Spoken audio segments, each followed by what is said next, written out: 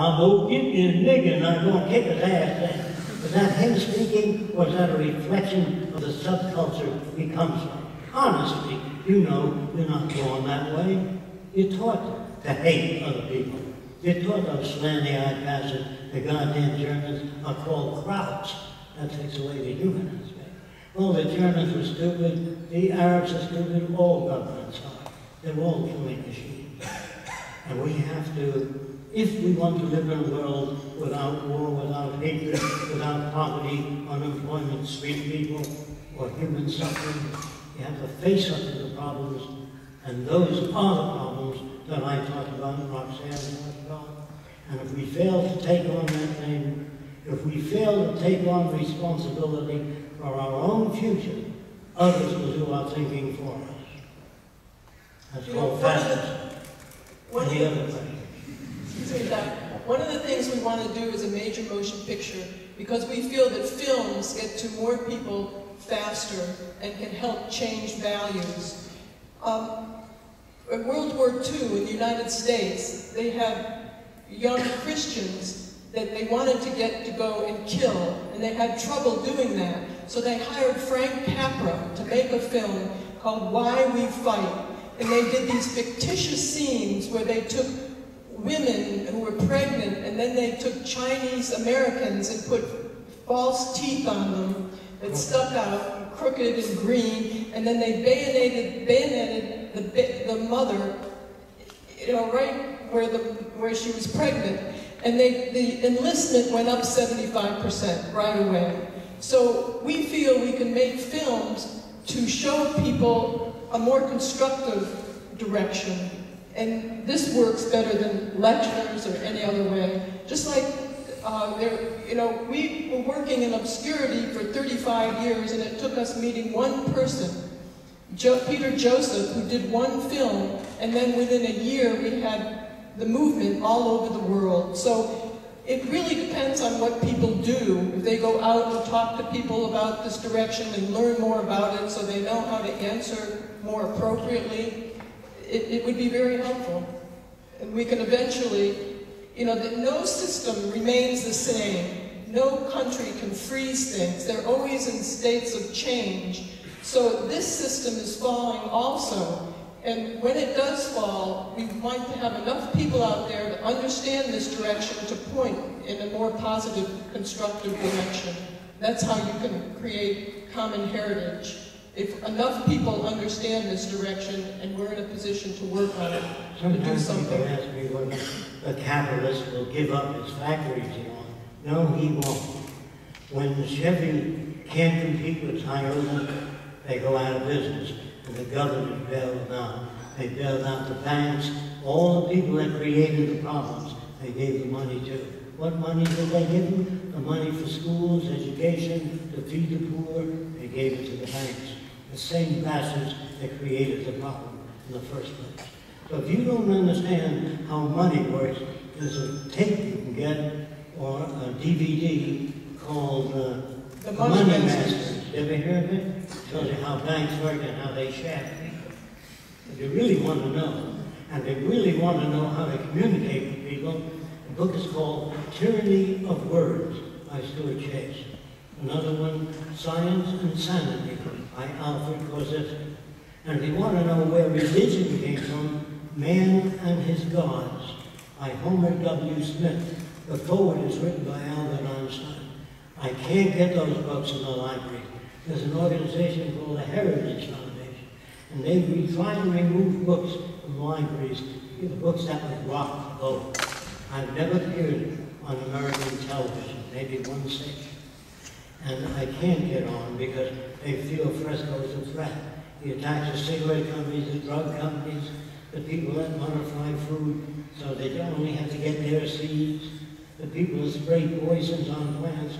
You can design sonic devices to keep insects off plants. You need to spray poison on them. That was known 56 years ago. They still don't do it. So I'm trying to tell you something, that your brain has been filled with crap over the years. Motion pictures, television, all bullshit. And I'm trying to tell you that I did, when I was about 21, I wondered what people would be like if they weren't exposed to this kind of education.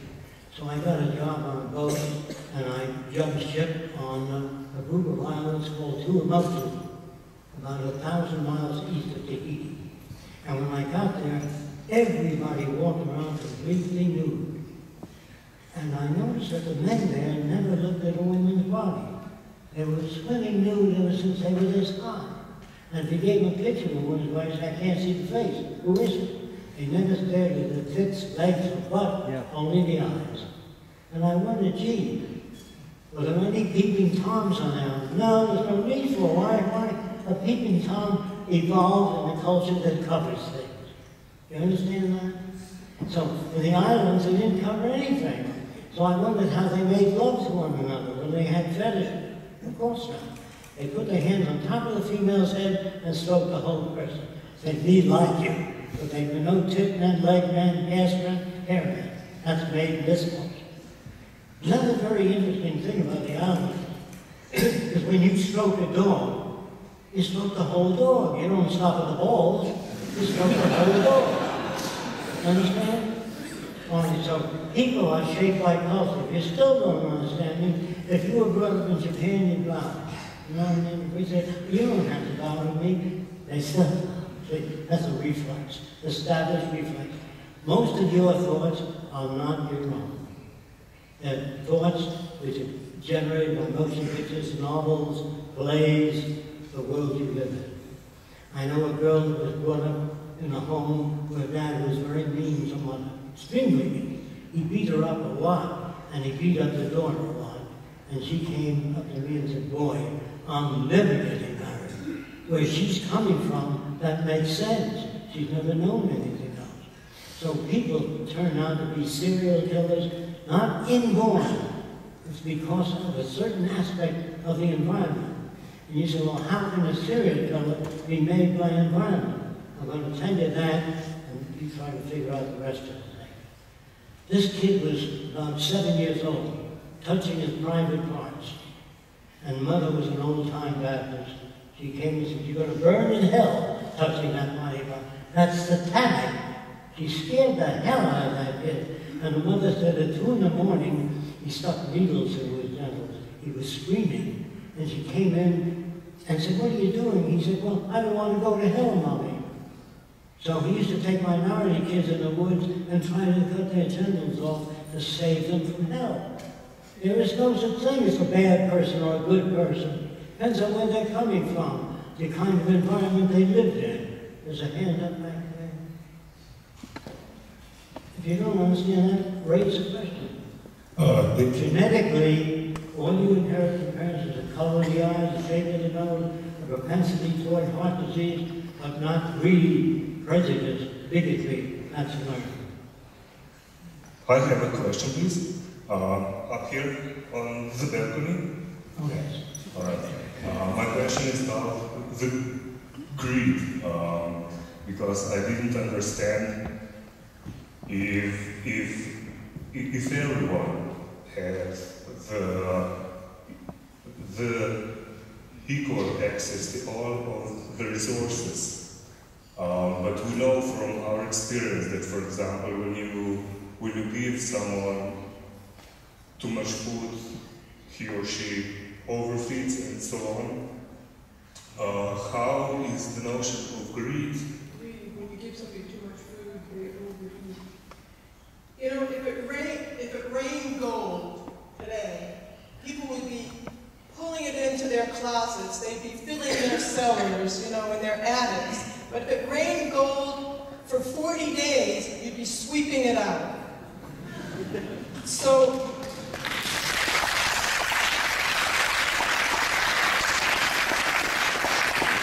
it's like asking, what is a glass of water worth? Well, if you're on a raft and a millionaire is dying, you say it'll cost you $50,000. He says, that's outrageous. For 2 days from then, he says, is that all you want for it? The value of anything depends on how abundant it is.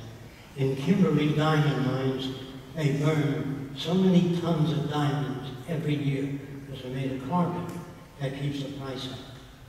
And if you invented a tire that was good for 20 years. The tire company would buy that tire, but they won't produce it. There's no sense in producing it. You put them out of business. You have to think about themselves. It looks natural today that people are greedy because they think it's been that way all through history, and it has, because we've always lived in a society of scarcity. And scarcity is maintained by using the monetary system, but in the resource-based economy, the job is to produce abundance as quickly as possible, and a lot of the aberrant behavior that you think is normal and inborn would disappear. All right, can I give you an example? For example, there are people who are collectors of sport cars, right? And they like own hundreds of sport cars.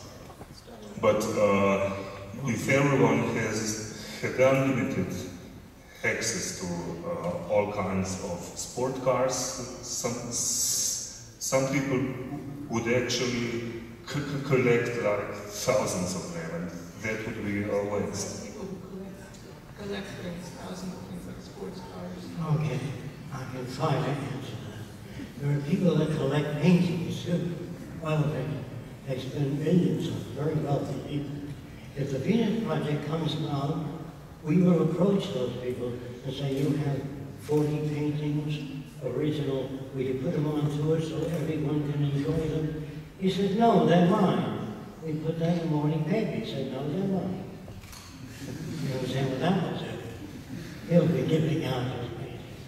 In other words, anyone that has anything like that, a collection of automobiles that he's made over the years, and we say, if you let the world enjoy that collection, send it out there. We'll put it on tour. And he says, no, they're mine. We'll put that in the newspaper too. So you see, it's not difficult to turn people around. I worked on the Arabs, the Klan, and many other groups, alcoholics, drug addicts, and I turned them around. But I really didn't care whether they stopped using drugs. My main interest was to make them aware socially, and then they had no need for drugs. In other words, I never taught my little boy, how to read. I used to read to him at night in the bed, and then when I got to the most interesting part of the book, I closed it. He said, Daddy, what happened there? I said, look, if you learn to read, you can find out for yourself. And so,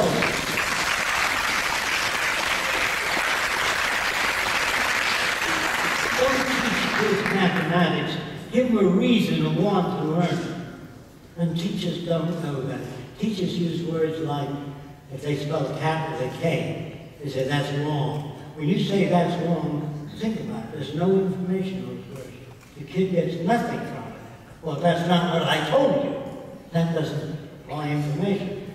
When a kid spells cat with a K, A-T, I say very close. It's just the front letter, the K, that we changed to C. But if he writes it with a C facing the wrong way, the next time I say much closer, isn't it? If you say wrong, nothing happens. There's no information. So most of our language has no information. And you're brought up that way, and that's how they manipulate you. By keeping you from knowing things. And if you really want to know the answer, there's a book called Science and Sanity by Alfred Korzybski. You can look it up on the website. There's many books called Tyranny of Words by Stuart Chase. Language and Thought and Action by Higher Health. I don't want to take my word for anything, and I want to thank you for coming, and I deeply appreciate all that you will do. We can take a lot more questions. We have until about an hour. Can I just... Okay.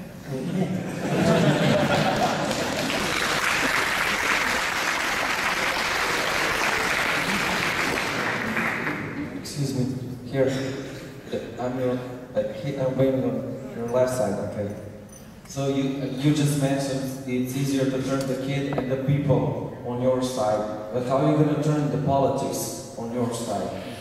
The politicians. How are you going to turn the politicians on your side?